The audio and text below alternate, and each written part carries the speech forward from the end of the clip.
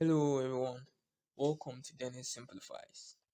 In this video, we are going to find the equation of a line in C++, but as usual, we are first going to write the algorithm, then we'll use the algorithm to model our code in C++. So, let's simplify. Devise a detailed complete solution to accept pairs of data points x, y as input and calculate the equation of the line. Your output should be of the form y equals ax plus b, that is the lines of best fit, where a and b are constants. The values of a and b can be obtained using the following relations, a and then b. To the algorithm. From the question, the values of a and b can be obtained using the following relations. That is the summation of y values, the summation of x values, the summation of the product of x and y values, and the summation of x to the power 2 values. With these, we should be able to find a and b. So we are going to create empty variables that will store these values. So we say summation of y values equals 0. Summation of x values equals 0. Summation of the product of x and y values equals 0. And the summation of x squared equals 0. From the question, we are to accept pairs of data points from the user as input.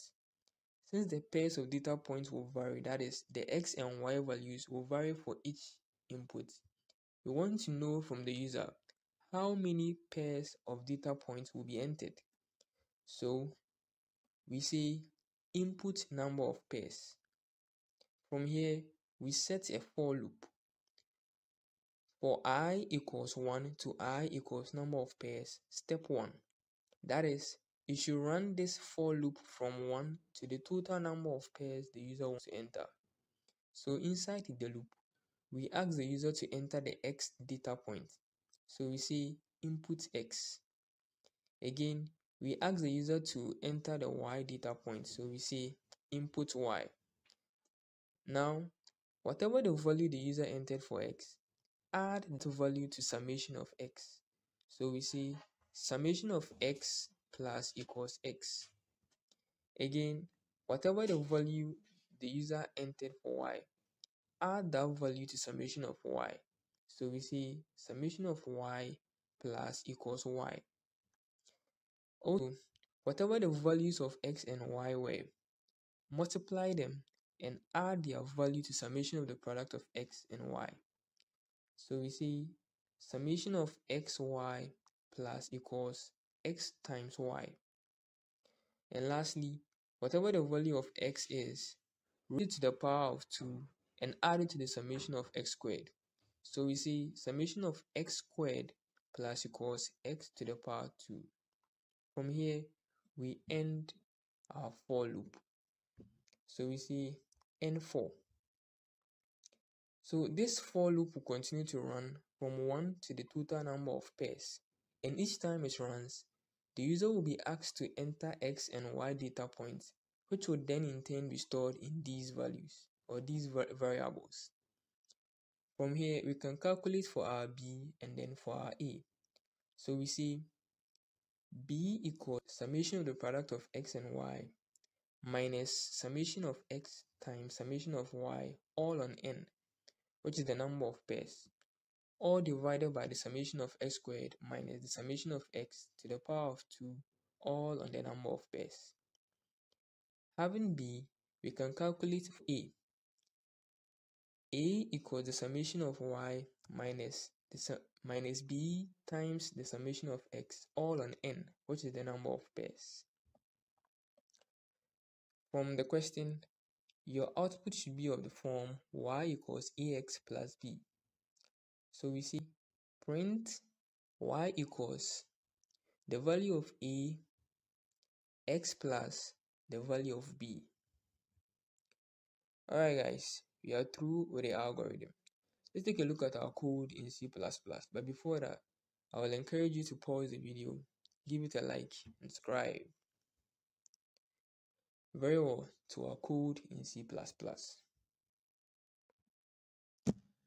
I declared the CMath library for the par function.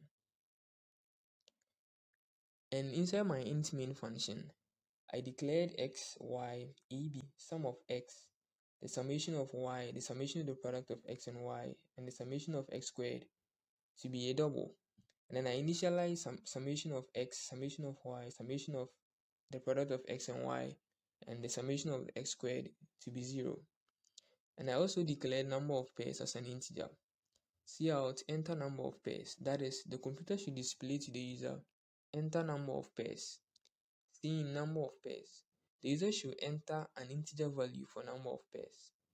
From here, I set my for loop, which will run from 1 to the number of pairs times.